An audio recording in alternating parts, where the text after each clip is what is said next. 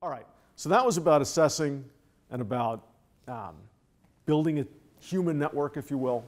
Now I'm going to quickly run you through just a few tools that we use. And this is by no means a complete list, very partial. But a few critical things that I've used in the past that helped me a great deal that may help you as well. Okay, so without going through the detail, what did I say before? A business process. No matter what function you're running, engineering, finance, sales, have a process. Have something that's repeatable. The value of this is you spend all the mental energy thinking about the hard problems and you don't waste mental energy on the routine things. As a friend of mine used to say, make the routine things routine. And then we don't have to talk about them and you save a lot of time. Make a process, write it down. And I'm not going to prescribe one for you. This one's worked for me. It has to fit the needs of your business. A couple of other sort of what do I do every day kind of things. When you have a critical how do you run a meeting? There's all sorts of trainings you can take on running a meeting. It's really very simple. Have something to talk about. You need to have a charter. Whether it's a meeting, whether it's a task force, whether it's a program team, whether it's a product development team, there needs to be some goal, if you will, that they have to accomplish. Talked about metrics before. How do you know how well you're doing? If you have a critical problem that you need to put a task force on, you better know when you're going to be done. Otherwise, it'll go on forever. Who is responsible and who is involved? In other words, if you ever heard the expression about pigs and chickens, one of them is committed for breakfast, the other one is just involved. Quorum are the people who are committed. They're the ones who are accountable. They're the ones who need to be there at every meeting, and if they're not there, you can't have the meeting. Invitees are everybody who may be involved. Sure, you can come, you can listen in. Don't distract us. The very simple who, what, when plan. Again, I was well into my 40s before I heard of what one of these things are. It's the simplest thing in the world. But if you need to get stuff done, knowing who's supposed to do it, what they're supposed to do, and when it's supposed to be done by is the most basic tool you can use. A lot of people try and get away without one. Don't. And artifacts. What are the documents we're creating? What are the things that we have to produce? Another thing we did at Cypress a lot of is called precise question and answer.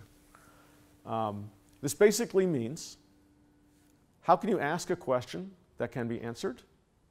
And are the people answering the question that you asked? It's a very simple concept.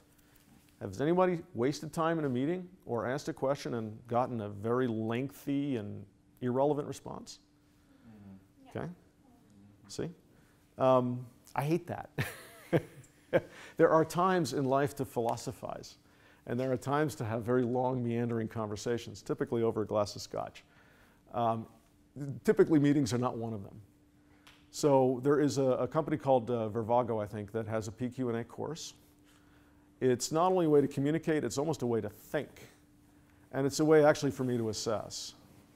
I mean, if I ask a question and someone won't answer me directly, I'm starting to form a little bit of opinion of how good they are.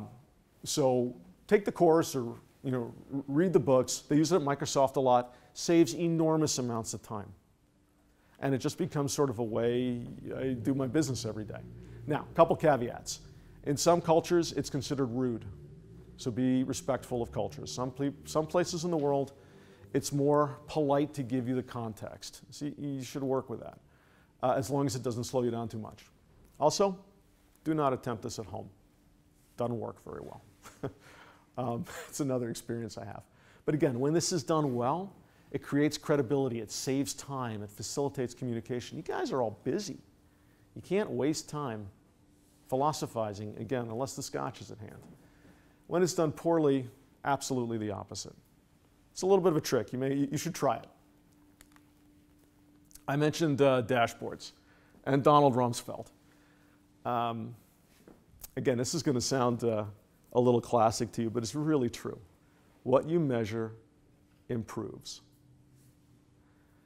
If you get people to think just how to measure it, all of a sudden they start thinking about how to make that metric look better. It's almost automatic. We use a slew of dashboards. Who uses the Atlassian toolkit? Jira? Fantastic toolkit. Love it to death. We manage all of our tasks using Jira. This is not a Jira course, so we're not going to go through it. But I get these gorgeous dashboards that tell me how many bugs I've got and what stage they are. Burn down charts that tell me where the team is. A dashboard that I create for my peers that tell me where a product is through its development process. Just by thinking about it and writing it down, it almost automatically makes people improve it. Make people write stuff down, make people measure. This is my favorite bug chart that is laboriously put together. So I'll give you a couple of examples. Anybody here write software? There we go, couple. There are bugs. Software is bugs. All software is bugs. We classify them, blocker, critical, major, minor, enhancement. We also categorize them. New, resolved, closed, reopened. Anybody know what a reopened bug is? When you thought you fixed, but then just messed something else up. Exactly. Well, almost. That's a regression. So a reopened bug is a bug that I fixed, and then I broke it later. Same bug. A regression is when I fix one bug and mess something else up. So we started tracking those. One of my managers had a high number of reopened bugs. We tracked them. All of a sudden, like magic, started to go down. Now, you telegraph to people what you care about by telling them what to measure. So make certain you choose it correctly. At that time, we had a big reopened problem. I wanted it stopped. We measured it. Almost magically, it went away. Great tool. Okay. Different type of tool.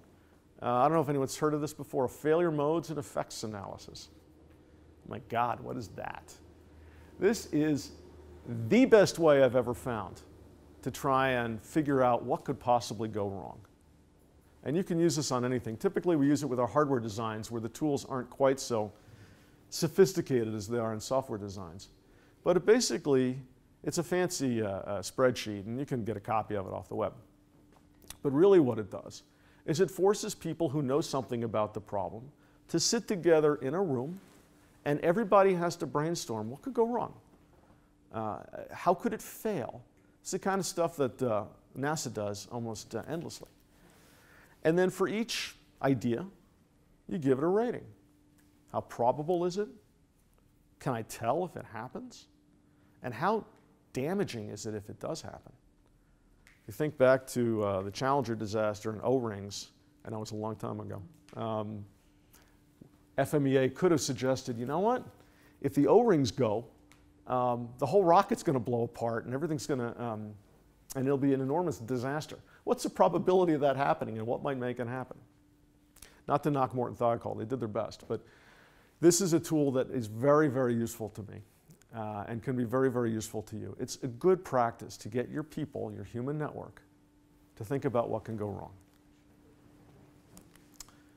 Fishbones. Okay, this is after it went wrong. Has anybody ever had to debug a complicated problem? A couple times?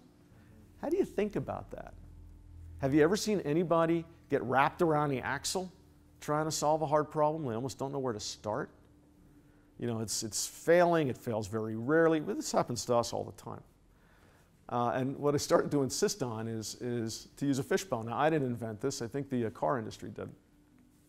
But it's a way to actually logically think through what the root causes could be. You have to divide them into these categories. Is it people? Is it the product itself? Is it how it was used? Is it what's going in? Is it actually working? We're just not measuring it correctly? Or it's the environment in which it operates. I have about 2.5 million devices deployed in the UK right now in the smart metering world. And 3 years ago, we had a huge performance problem. Our head-end system software would wheeze and die every night, and we had to figure out what it was. We actually had to go through exactly this fishbone analysis. And there were bugs in the software. There were problems in the customer's environment. The database was really slow. There were a lot of things at play here. But we didn't find them until we actually went through sort of the discipline of doing this. And it doesn't just have to be technology. It can be sales, customer satisfaction. What might be the reasons why people are unhappy with us? So this discipline actually is helpful almost everywhere. It's a nice, structured way to think about problems. So try it.